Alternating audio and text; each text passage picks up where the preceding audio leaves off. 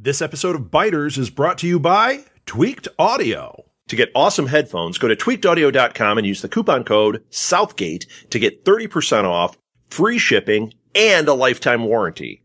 Or you can get there through the link on our website, southgatemediagroup.com.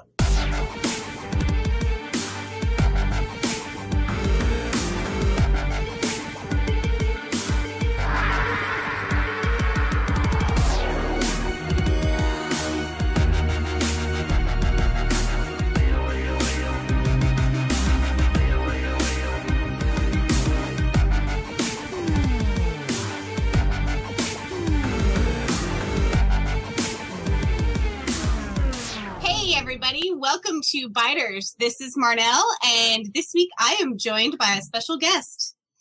That's right. It's Phil. It's not Diane.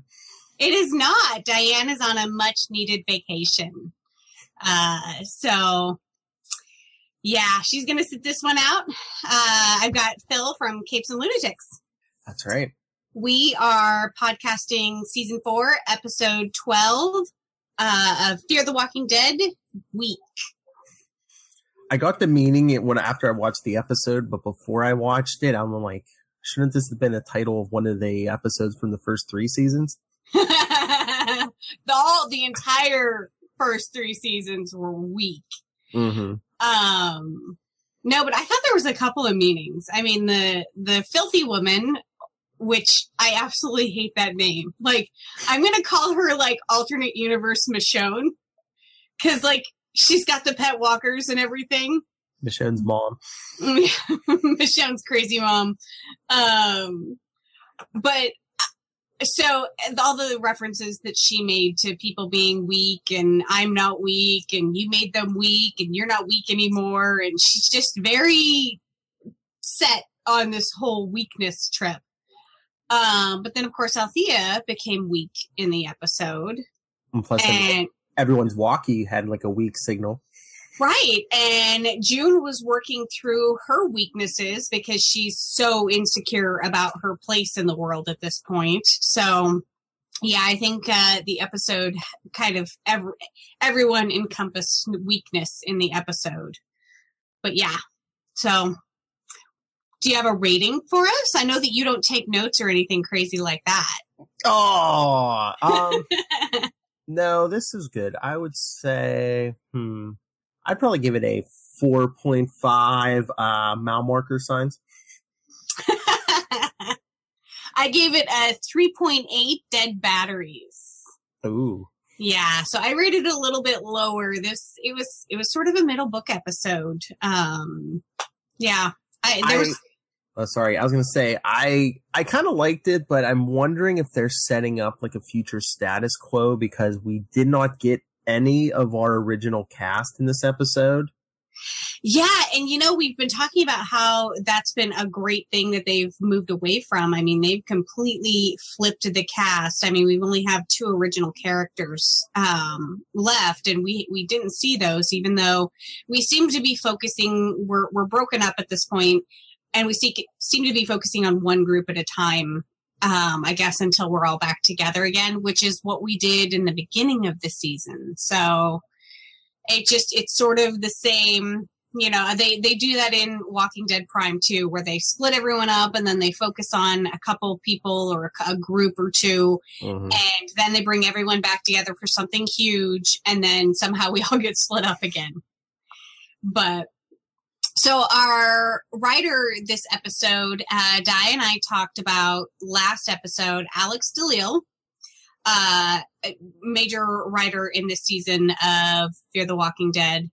And, of course, our director was Coleman Domingo. Yeah. If you watched The Talking Dead, it was all Coleman all the time, which I think he did an amazing job. And if you have not seen it, go to his Twitter and find the sock puppet that he was talking about. It's hilarious. So I think he did a really great job directing the episode. And I think it was probably a great start for him that he directed an episode that he wasn't starring in. So we'll see if that comes up in the future. But so that was our writer-director. And I believe... But I thought that wasn't there a thing on The Talking Dead, like, what was that Inside the Dead thing? I think they said he's the first Walking Dead actor to actually direct for the series, for any of those series? That doesn't surprise me that he's the first actor to direct, but we've had a lot of people who have switched roles. Robert Kirkman was originally, what was he, a show director and then a showrunner, or showrunner then director, but they all just sort of kind of keep it within the, not only just the Walking Dead universe, but the AMC universe as well. So they tend to promote from within, which I encourage. Featured cast member was kind of, you and I didn't discuss this. I chose it to be Quinn because he died. I was really hoping, Quinn came in and we were like, yay, we have a new character, like Althea says, I like new people. And then he died, but he may make an additional appearance because now he's the filthy woman's pet. So, actor Charles Harrison, he doesn't have much on his IMDb profile, and he really needs to get a new picture for his IMDb profile. It's awful. It's from Swamp Shark, the movie Swamp Shark that he was in. The major acting credits for him seem to be Fear the Walking Dead and a couple episodes of Army Wives. And a couple episodes of Graceland, both of which I do not watch. But he's big in the Tampa, Florida theater, and he enjoys the outdoors, hiking, just even jogging around the neighborhood, camping, going to the beach, that kind of thing. So not much about him, but the Walking Dead universe and any AMC show seems to be a huge catalyst for people's careers. So hopefully this gives him a big bump. Yeah, maybe it's like the beginning of his career. There's not that many roles, but I don't know. I saw his character as like a plot. I don't want to say a plot device, but like he was supposed to be June. That's her name now, right? June was supposed to be like her right. Reflection and her coming to terms with stuff, and then boom, he's dead. Yep. And Jen Elfman even said on Talking Dead that she made him watch her episodes that she, kind of identified his character with, and wanted him to go through the same thing, and then boom, he's dead. So poor Quinn. But I can't remember what I was gonna. Oh, I loved that because we always joke about June having so many names. She was June and Laura and somebody else. I can't remember the other. She has so many names, and I love that he called her Cipro. I'm like, of any nickname now, like Momo or Jimbo, I like Cipro. Momo. But no, I mean, I'm like hardcore into this podcast because the first thing I see Jenna Elfman sitting on the couch for Talking Dead, I'm like, oh, there's Thomas Amara's friend. Yes. I love her. I love her as an actress and not only as the character in the show now. I'm so glad they went with her. I still see her as Dharma because I was a big Dharma and Greg fan.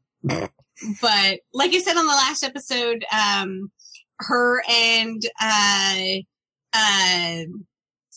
Jeff from the podcast also. Yeah. So what was your good? What was my good? Would you like me to go first? Sure, go ahead. Because I take notes and I have this all prepared. So I'm really glad that June and Althea made it back to Morgan because it's a little difficult a lot of times to have the individual or duo-centric episodes, and I'm really glad they bounced back and forth this episode. We saw with Alicia and Charlie, they had their own entire episode, and that one kind of dragged. And then you had the Morgan one, but with Morgan, we introduced a bunch of new characters, so that wasn't just a Morgan-centric episode. So this episode, when they had June and Al, I'm glad it didn't just focus on June and Al, because even in the beginning when they were going through June and Al being in the SWAT van and the little montage of them being there day after day, that was a little grinding. And so I'm glad we were able to get everyone back with Morgan and all of the new people together with them, and we'll go forward from there and hopefully find the rest of our group. But I'm just really glad that we're all getting back together. We've only got 4 episodes left for the season, so I'm thinking things are going to start ramping up. Yeah, so that was my good. I'd say my good part was probably June's whole journey in this episode. It was good. I like that she's kind of redeeming herself, and I don't know, just the way she was, with the new guy before he got killed. I thought, I don't know, I'm afraid to throw this out. Is she becoming a moral compass almost? She is. I think so. I think she's going to she's taking over kind of Madison's role, I think. Yeah. And so that's kind of a scary position. And to know that we've flipped a lot of our cast, could this potentially be the takeover of the new characters? Well, that's what I'm wondering, if they're setting her up to be like a leader. Because like I was saying before, I don't know if maybe the writing's on the wall with these original characters. Are they either going to die, or are people going to go with Morgan, or Alicia and Strand going to go with Morgan maybe to the regular Walking Dead? Right. And so have you listened to the last episode of Biters? Oh, yes, I did. Non-Bushmen of Alaska. Yes, I did. Which they didn't, I don't think they beat us this week, but the numbers for the code did slip slightly from the week before. So okay. We're on a steady decline, but that's sort of to be expected. We're already confirmed for season 5, so no big deal there. Don't know about season 6. But what Di and I talked about in the last episode was that, and the showrunners for Walking Dead have not ruled it out, that we could potentially see additional crossover characters from Fear the Walking Dead or The Walking Dead. Mm-hmm. And Di and I talked about how we kind of feel that maybe one of the shows is going to end and they'll consolidate the people who want to continue on with the Walking Dead universe into one show. Yeah, so I could totally see that happening with June and Morgan and a couple of others ending up in Alexandria. Mm-hmm.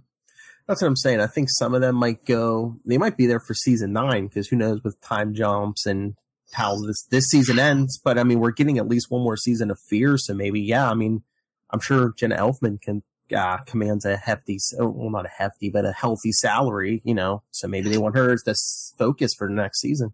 Right. More than, say, somebody like Quinn. Yes. So my bad was the van. Everything that had to do with the van. So one, like Chris Hardwick said on Talking Dead, quit leaving your keys in it. Quit leaving it unsecured altogether. You should nobody should be able to get into it. All your stuff's in there. I mean, even if they didn't steal the van, they could have looted it. And then also the whole truck chasing the SWAT van was a little like a dog chasing a car. If she caught up to it, what was she going to do when she got it? That's what I was thinking. I'm like, you can't ram that thing. Can't run it off the road. If he figured out how to work the guns, you were dead. What are you doing? As long as he doesn't open the door, it could, wait you out. Yeah. Right. And where did Quinn get diesel that they didn't have diesel? Is he just walking around with a 1-gallon can of diesel on his back? Because it was on the bus. But he had it before that because he got to the bus. Yeah. Yeah, they had to chase him to the bus. And so somehow he had enough diesel to go, 20 miles maybe? And then he ran out of diesel. But he just came upon a SWAT van and he happened to have diesel. So kind of everything surrounding the SWAT van, it was a little really? Okay, whatever. Yeah. There was a couple of other unbelievable things in the episode, which I will get to, but that was my bad. Did you have one? Yeah, I mean, it kind of goes in the same direction as My Bad. It's just Al's obsession with the van, which I understand. It's an impressive vehicle for the zombie apocalypse. It's high, it's armored, it's got the guns, but I mean, she treats that thing like it's her lover. She's like, oh, we gotta get that van back.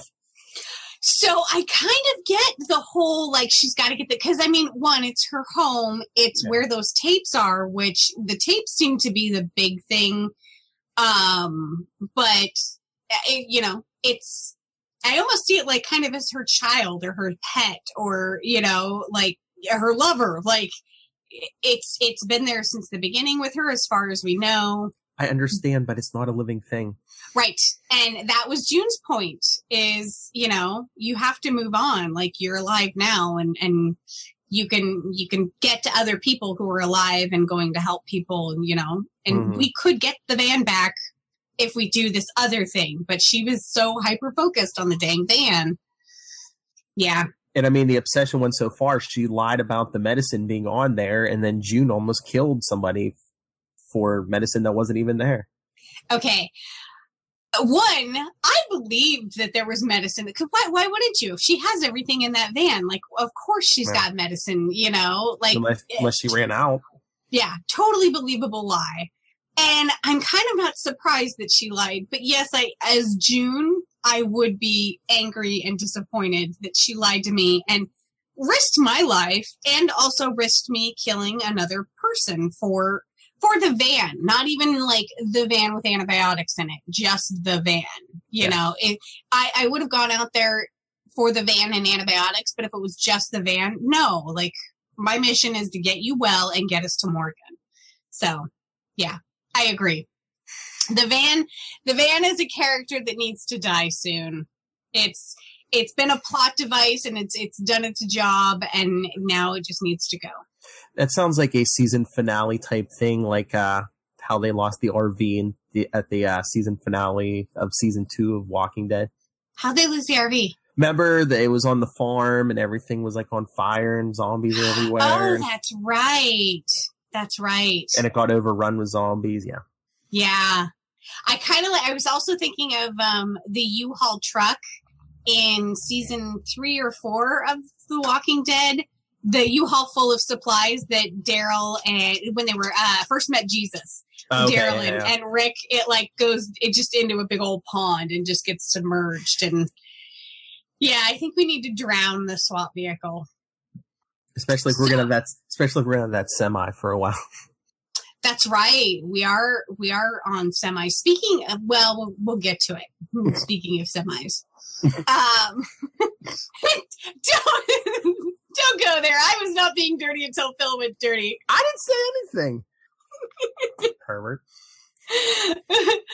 Phil and I, for those listening at home, Phil and I are doing this via Google Hangouts. You can go see it on his Capes and Lunatics YouTube channel if you want to watch us make funny faces at each other, which Phil just did, which is why I giggled when I said semi, because I meant semi-truck, and Phil took it someplace else. So, ugly. Not Phil. Ugly is like, what was your ugly? Mine was the filthy lady. Like, yes. And a good ugly. We haven't had a big bad in a few seasons that's on the same level as the Saviors or Negan or even the Governor. But this lady, like, I kind of thought maybe give her a chance. Like, she looks bad, but maybe, yeah, and she's got a crazy walker pet or whatever. But she is poisoning water. Mm-hmm.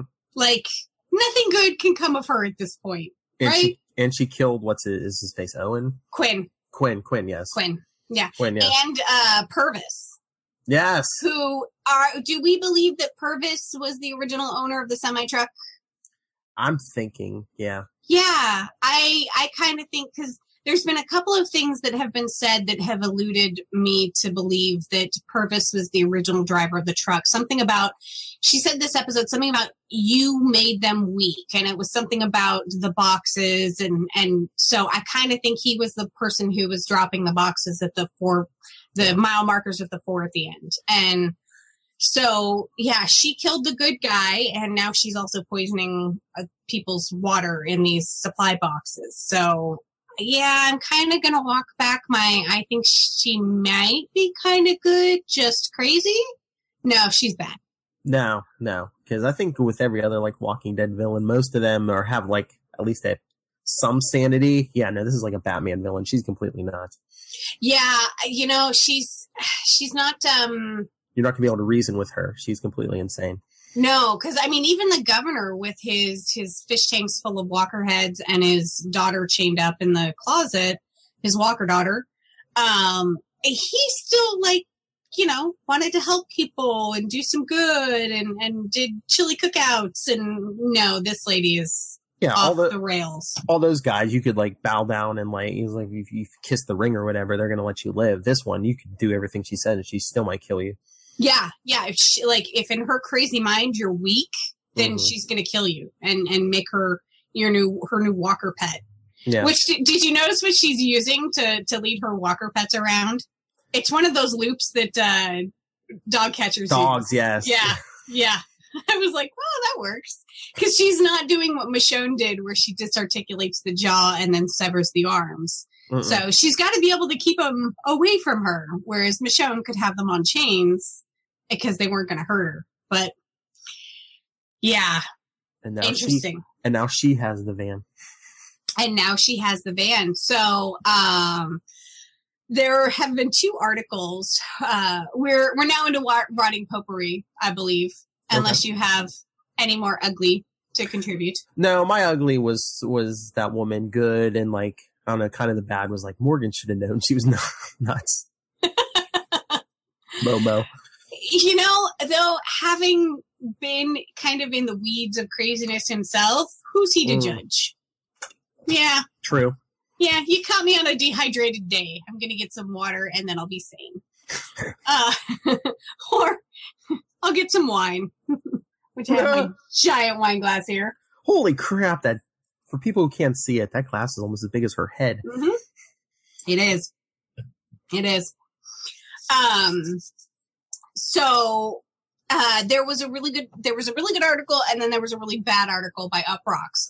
The really good article had a really good fan theory about the filthy woman and her being our big bad, and who else may be involved in being the bad guy this season. And I'm going to make you all go read the Uprocks article about it. I'm not going to give it away if you don't want to know, but it does, and this might give it away, it does involve the filthy lady getting hold of the van.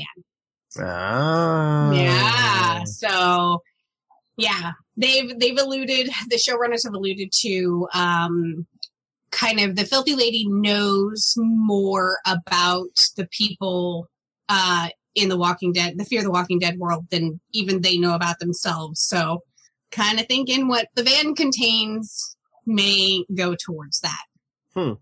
But the other article by Uprocks, they were talking about the radios this episode, and how last episode Morgan was able to talk to the filthy lady, who's hundreds of miles away, with these radios, and how they couldn't even talk to each other less than 50 miles away this episode. Well, I have a bone to pick with them in that the radios that they were using in the truck stops and in the trucks, because even the filthy lady on her dash, they were single sideband radios. Yeah. And so they're going to pick up a lot more frequencies, and they're going to pick up stuff from further away. The handhelds aren't. No. And so they kind of tried to catch, the Uprocks tried to kind of catch a little bit of a little bit of something, and they didn't do their research on radios. Because those other ones probably have bigger antennas, they do. Better power supplies. Yeah, they're gonna be more powerful. The trucks are gonna have whip antennas on their mirrors, and the ones at the truck stops are gonna have base antennas, and the handheld ones aren't gonna do crap. You're right about that, but there are different kinds of radios, and I mean, even getting up to ham radios, where you're gonna get VHF and UHF and all of the other, there's 2 other things that I can't think of, but yeah, you can pick up radio signals from like around the world. It's okay. Like there's different radios and they are using different radios. So don't call them out on that unless you're doing your research. So that was just my little bone to pick with Up Rocks, but go read the article about the filthy lady on there. Oh, but not to change the subject too much, but I do go right ahead. We are in writing potpourri. All right. Well, I do agree with you. I did notice the same thing you mentioned last episode about the different voice announcer for the Walking Dead stuff. It's so weird.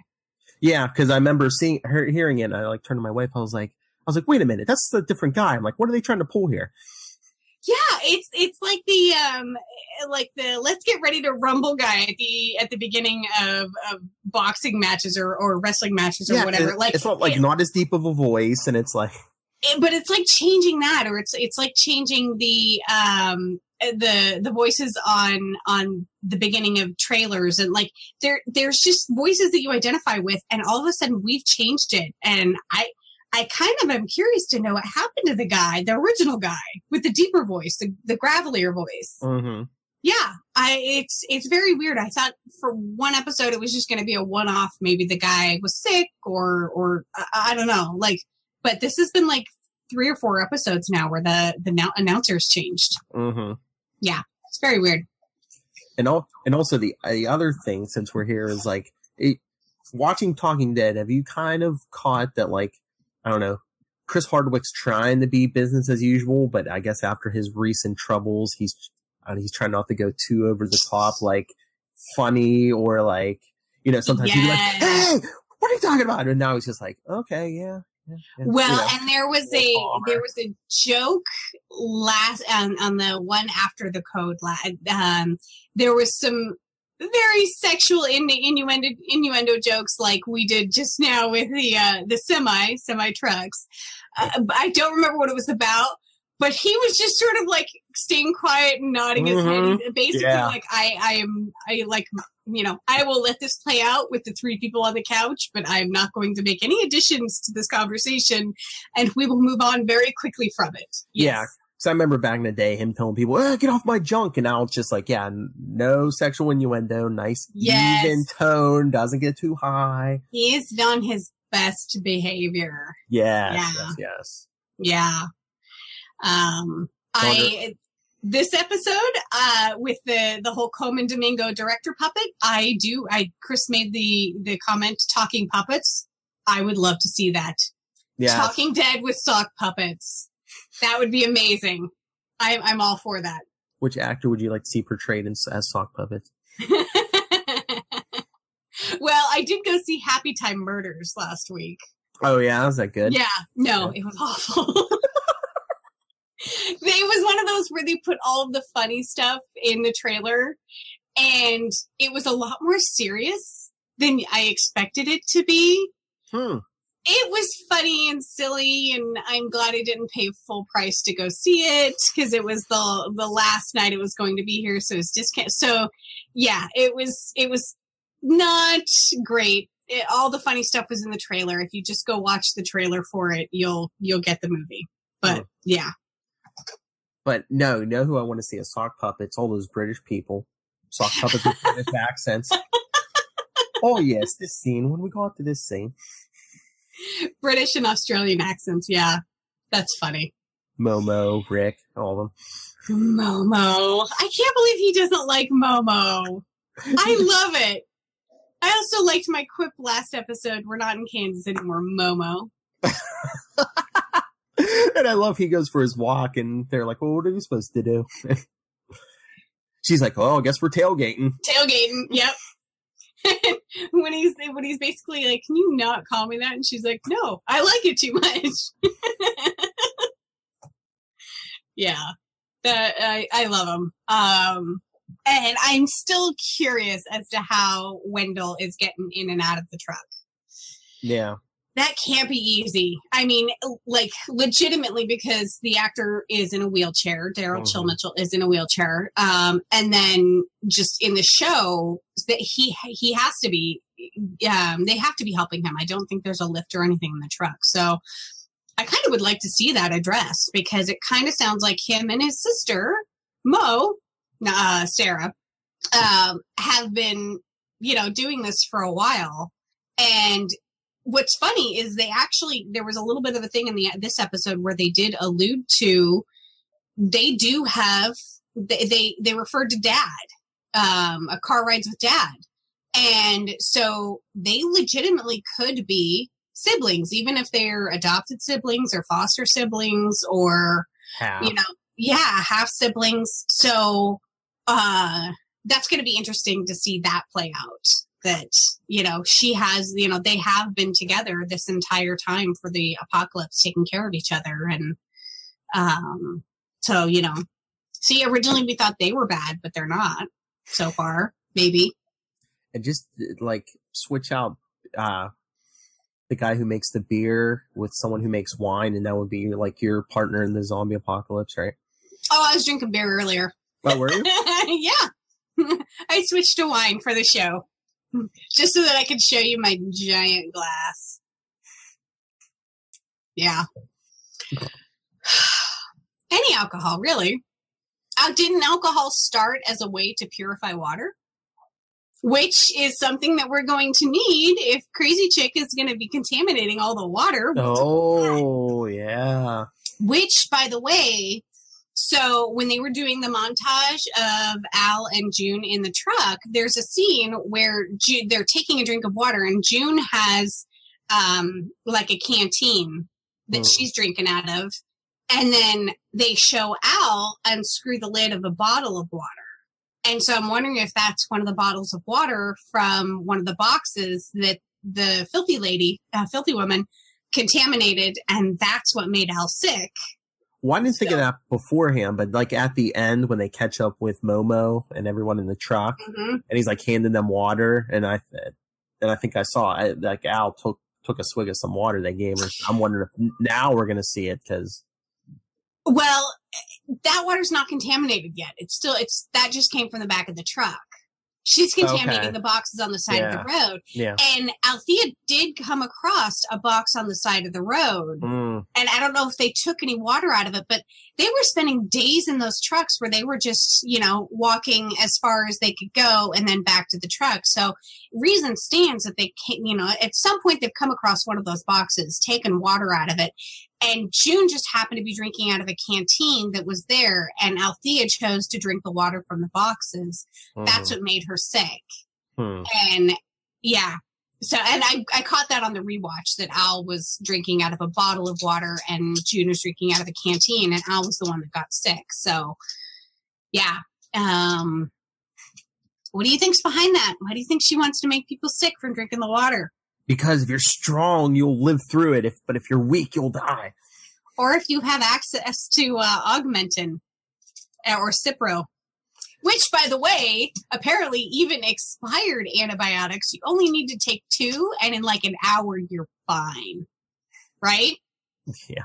That was my other kind of like the van, really, you're going to take 2 antibiotics and you're going to be fine. Expired, probably years expired antibiotics, and you're going to be fine in 2 hours. Oh, well, if we go that far, I mean, most of these vehicles shouldn't be starting up after all this time. And oh, I know. Yeah, gas isn't going to fire, spark plugs aren't going to go. And I did like how they got a flat from hitting a bump in the road, because that's legit. I mean, rubber breaks down over time, and all of these vehicles should start getting flat tires at some point. So either that, or just like even this year, a lot of states have had bad potholes. I mean, yeah, no one's maintaining these roads. You hit a bad pothole, it's going to pop your tire. Domino's is. Have you seen their new ad campaign? Oh, yeah. Yeah. You can call Domino's and they will come out and fix the road so that your pizza arrives home safely.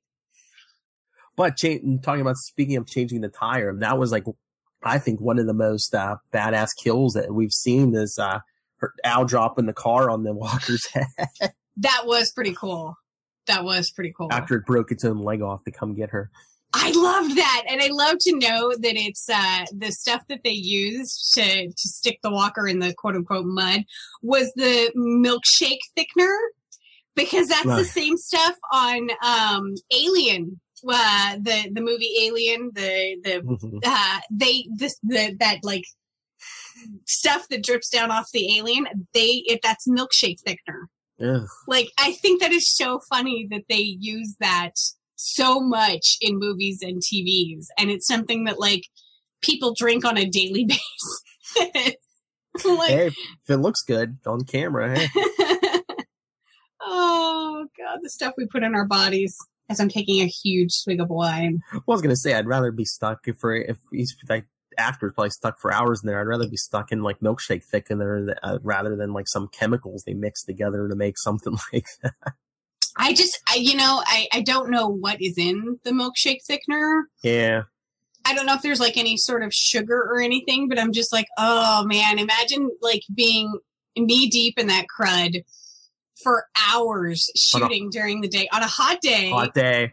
Yeah, and if there's anything that's going to attract flies, that's going to be awful. Yeah. Yeah.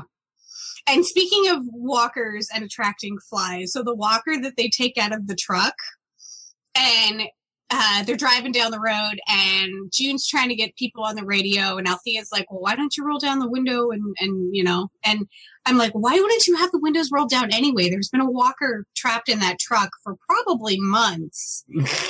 Got to smell. Like, I can't even stand, like, too much of my dog's breath in my car, and I roll down the windows, you know?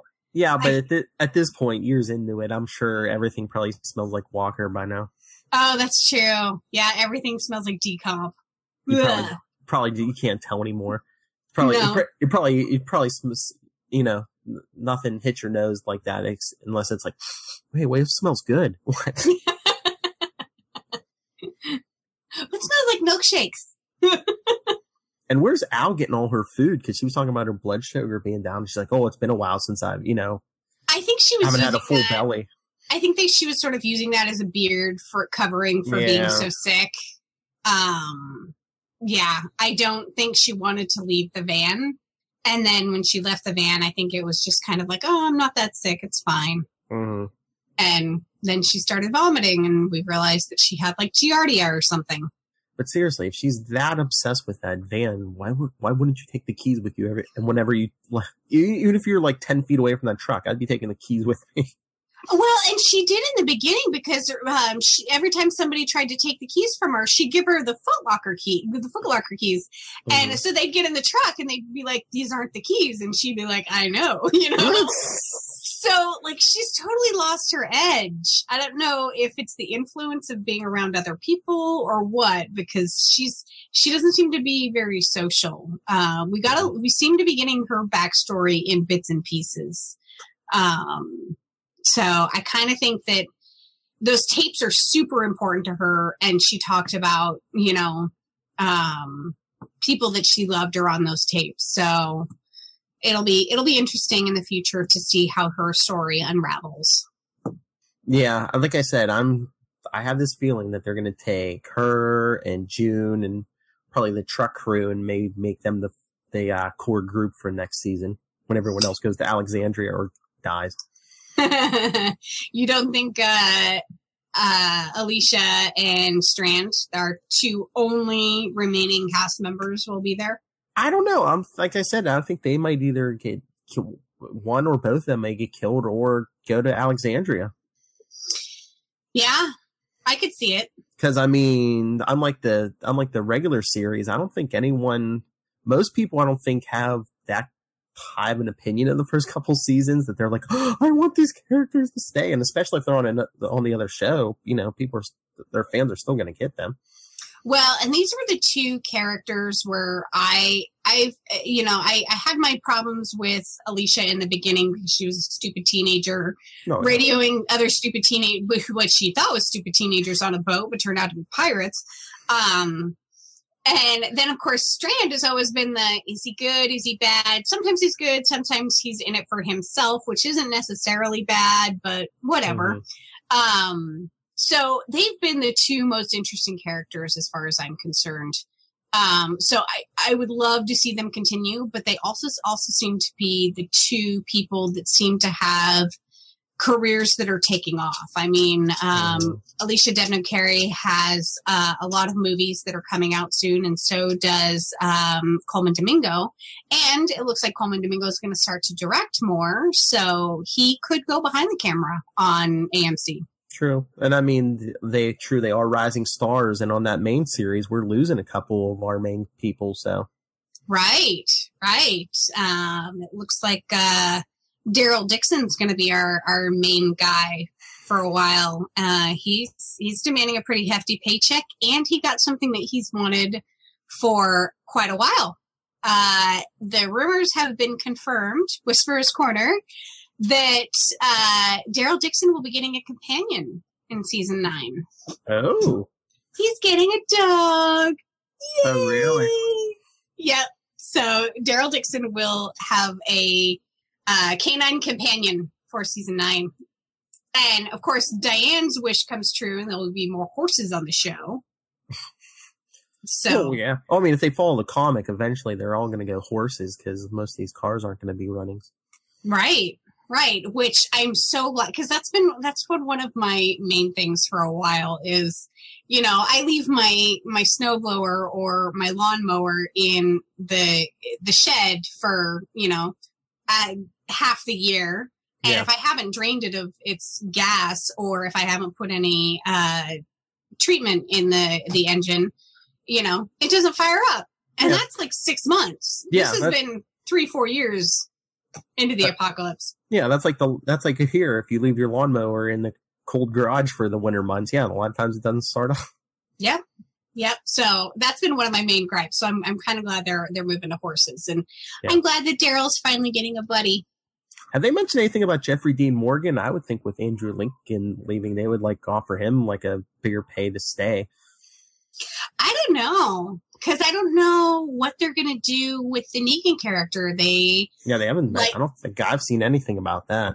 No, I mean, my thing was I thought they can't go the way of the comic book, where they're going to keep him in Alexandria. They're going to have to kill Negan, because Jeffrey Dean Morgan's, a bigger name actor. He's going to, not want to do a lot of work or keep coming back to set, or, so they're going to have to kill him. No, they didn't. And so they are going to go, as far as we know, the comic book storyline where Negan is going to continue to be in Alexandria, and he's going to continue to have a role in The Walking Dead.